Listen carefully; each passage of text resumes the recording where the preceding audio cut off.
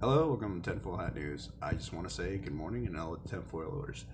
This video is not for kids, and honestly, take a grain of salt. And when I say that, I mean you're an adult. You make the right decisions.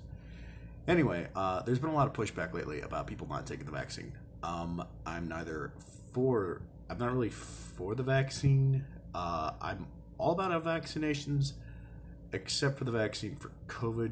Not saying that it's wrong, but if you're not going to take the vaccine, please wear a mask. I do it.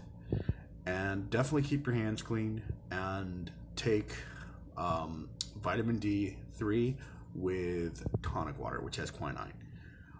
As for this, the issue with the vaccine, the biggest issue coming from the medical community about the vaccine has to do with the fact that it does not meet the standard protocols for the FDA approval. Now, everyone's going to say, oh, no, just let's hear and be realistic. A lot of medical people are kind of taking a step back. Myocarditis is a very big issue. Big incidences that have occurred, why there's a lot of stigma, is that we've had medical personnel who, or I should say hospitals, falsify information about how people died, saying that it was COVID related. For example, a guy in Colorado died of a gunshot wound. However, they said that he died due to COVID complications.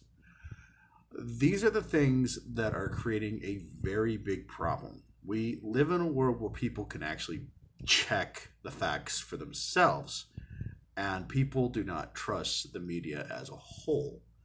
I don't know why news and all that. No, I'm not going to sit here and say, oh, you got to believe this or that. No. What I'm going to say is you're a grown adult. You're going to be making a decision. But if you make a decision, make a well-informed decision. The COVID vaccine is not for everybody. If you want to take it, go for it. Those who are not taking it, please don't judge them right off the bat. Some of us aren't wackos. Some people actually carry doctorates.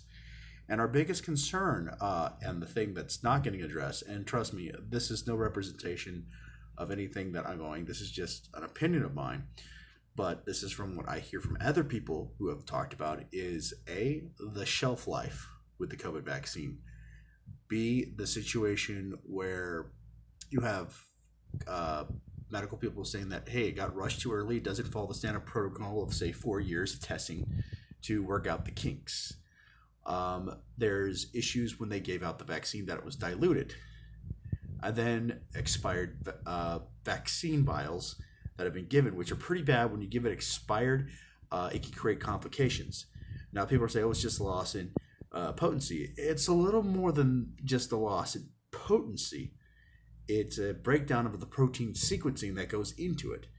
And thus, your immune system doesn't quite really fight it just well.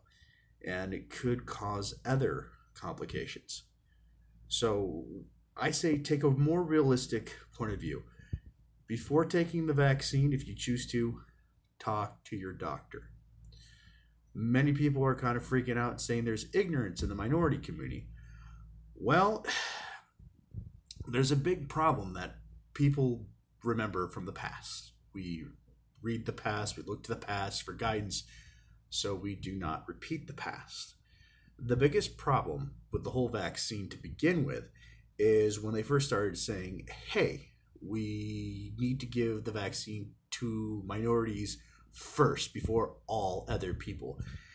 And what's disturbing is for those who are of color or who are a minority, a lot of people remember hearing about, and even some people have lived through or remember the Tuskegee experiments in which they gave black men syphilis, and the trauma from that has carried over.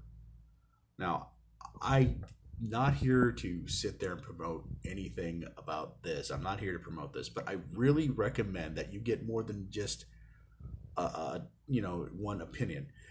And to medical doctors, to those pushing the vaccine, and please take a step back. Remember, this is being put into someone's body. You know as well as I know the real stuff. You can't lie to your patients. So that's all I have to say. Other than that, that's all my topic on that.